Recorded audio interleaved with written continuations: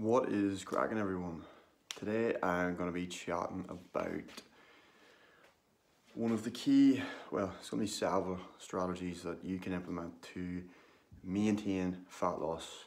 So people think the hardest part of achieving fat loss, and again, I hate using that term weight loss. I'm going to say that from the outset. Whenever we want to lose fat, right? We don't want, because people always say to me, listen, I want to lose weight. And I think in my head, listen, you don't necessarily want to lose weight, because weight could mean muscle mass, it could mean bone mass, it could mean wee things like that, which, listen, you don't want to lose your bone mass, you don't want to lose your muscle mass, you want to lose fat. So again, it is sort of thrown around the industry a lot, weight loss, I'm not gonna lie, I've used it myself at times, speaking with clients, even the market products and things like that, and services. It's quite pervasive, but hopefully the industry does move away from that term more towards fat loss, because the key point that I'm going to get into with this video is one of the #1 ways that you can sustain your fat loss is simply by building and maintaining lean fat-free mass, or in other words, to put it simply, muscle. The more muscle you have, the more likely you are to not only lose more fat, but also maintain your fat loss. There's been several studies done that have demonstrated this effect, where there's two cohorts of people being studied, and the individuals who had more fat-free mass, or in other words more muscle, lost more body fat and also maintained it over a longer period of time. So this video is going to really discuss many strategies that you can implement that will ensure that you not only do you maintain your fat loss, but also how you can maintain your muscle mass as well whenever you're dieting. That's a key thing. I think that's a key thing that's overlooked a lot whenever coaches or anyone else is focusing on the goal of fat loss, is you have to also factor in, you want to minimize muscle loss. You don't want to lose your muscle whenever you're engaging in a fat loss phase. Like I said, it's vital that you maintain your muscle mass. Also, having more muscle mass results in you having a faster metabolism, burning more calories. Muscle burns more calories. Again, it's not that much more. It's only something like 15 to 20 calories per pound of muscle, but still, if you have 20 extra pounds of muscle in your frame, those numbers do add up and make a difference. So first and foremost, the #1 way of maintaining your muscle mass whenever you are in a fat loss phase is engaging in an effective strength training routine or resistance training routine. Now that can encompass things like barbells, dumbbells, kettlebells, even body weight routines. Anything that places resistance upon the body and resistance upon the muscles will be an effective routine to help you maintain your fat loss and maintain your muscle mass. So, and another key point I'm going to sort of diverge into here is studies have also been done on individuals who done only cardiovascular training to lose fat, individuals who done nothing to lose fat, and individuals who done concurrent training, which is known as strength training coupled with cardiovascular training. And of course, the group that lost the most fat mass was the group that combined cardiovascular training with strength training. And interesting enough, the group that done the cardiovascular training as their only mechanism of losing fat actually, of course, did lose fat, but they also lost other forms of body weight, which as the study actually found out, was they actually lost a little bit of lean mass as well. They lost a bit of muscle. So it's imperative that you combine strength training with the likes of cardiovascular training to maximize your fat loss. So another key thing when it comes to maximizing fat loss while minimizing muscle loss is ensuring that your rate of fat loss or rate of weight loss is conservative and is sustainable, because This is a marathon, not a sprint, and you do not want to cut your calories drastically, cut them too quickly, and end up hitting a plateau too early. And you'll hit a plateau, you'll feel starving, you'll feel deprived very quickly, and it's very hard to sort of get around that. There's only so many calories you can cut.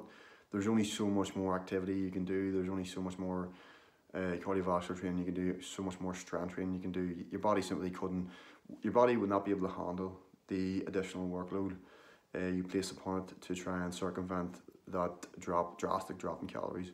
So my approach whenever it comes to coaching clients for fat loss is my approach from the get-go is to keep calories as high as possible, as maximally high as they possibly can be, while still losing fat every week. And then if need be, calories are dropped. But before you even drop calories, you can do wee things that can augment your fat loss.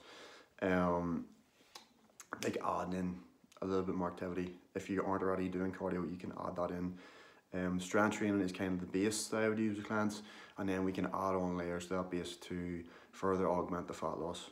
So I suppose I'll dip into the next point, which is in order to, again, maximize fat loss and particularly minimize the loss of muscle and maintain your muscle, maybe even build muscle in some cases, because of course you can build muscle and lose fat at the same time. It is very possible. Studies have proven that. But the key is you need to have and you need to prioritize optimal amount of protein. And in fact, if you are in a diet phase or a fat loss phase, you should actually overeat protein. You should overshoot your protein, and that is exactly what I do with any of my clients who I work with, and their primary goal is fat loss. Prioritize your protein. I can't emphasize that enough, because it will ensure that you maintain your muscle and even perhaps build more muscle if you are in a fat loss phase. It will also be very conducive to facilitate more fat loss, because protein is a very satiating macronutrient. It keeps you full, keeps you satisfied, and you're less likely to engage, obviously, in eating more calories than you should, or overeating if you're prioritizing your protein. So there's different recommendations going around.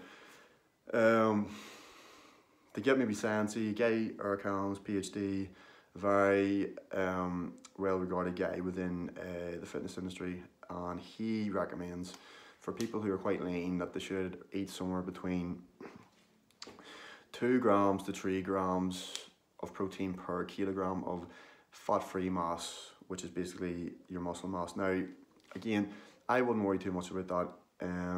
If you're just getting started, just the rule of thumb I like to use with protein is, especially with fat loss being the primary goal, shoot for 1 gram of protein per pound of body weight. That will ensure you definitely eat enough protein to ensure you maintain and even build more muscle and further facilitate fat loss. So, sleep. Sleep is key. Sleep is so important. I could talk all day about sleep. I am so strict on myself when it comes to sleep. If there's anything that I'm really strict about other than training and nutrition, it's sleep. Sleep is so fucking important. I can't emphasize enough. Everything happens in sleep. There's no simpler way to put it. Fat loss, building muscle, recovering from workouts, repairing of body tissue, just restoring your body and your mind to the optimal level it should be. It all happens in sleep. Sleep is the magic time where healing takes place as well. Again, I'll not get into too much. You don't get ample amount of sleep, and it's not to scare anybody, but you increase your risk of all-cause mortality. That is cancer, heart disease, every sort of disease or ailment you can think of, it is increased whenever you get a lack of sleep. If you really want to look into it, there's people like Dr. Matthew Walker, Sean Stevenson as well, both sort of leading figures within the research behind sleep and its effects on health as well. If you want to look into that more, look into those two guys' work. I think Matthew Walker has a great book called Why We Sleep. Brilliant book. Highly recommend it if you want to learn more about the science behind sleep and the impact a lack of sleep can have on you and your health. So, last but not least, I'm going to touch on cardio and talk a wee bit more about it. So using cardiovascular training as a tool to augment your fat loss. Different ways you can go about this. There's more than one way to skin a cat whenever it comes to cardio. If you don't like running, you can do high intensity interval training, and you can do that on a treadmill, a row machine, on a salt bike, and it's also known as Tabatas and things like that, where you would do, say for example, a 20-second sprint on the treadmill, and then you would rest for 10 seconds, and then you would repeat that for intervals, maybe up to 8 or 10 intervals. It's kind of short and sweet, bit more intense, but if you don't like long distance running, then that would be one of your best bang for bucks methods when it comes to doing cardio. And obviously, of course, cardio is very important for keeping your heart healthy as well, and your brain healthy too. Not the biggest fan of HIIT. You can obviously do your long distance running, going for 5Ks, things like that if you're into your running. If you don't really like running or going for sprints and high intensity interval training, you can of course simply increase your steps, increase your activity, aiming for 10,000 steps a day, for example going for walks. Even just increasing NEAT, which is non-exercise activity thermogenesis, which is basically just being more active, but not even really consciously thinking about it. For examples would be taking the stairs over the lift, parking the furthest distance you can from shops whenever you're going shopping in the parking lot. Wee things like that do add up over time as well.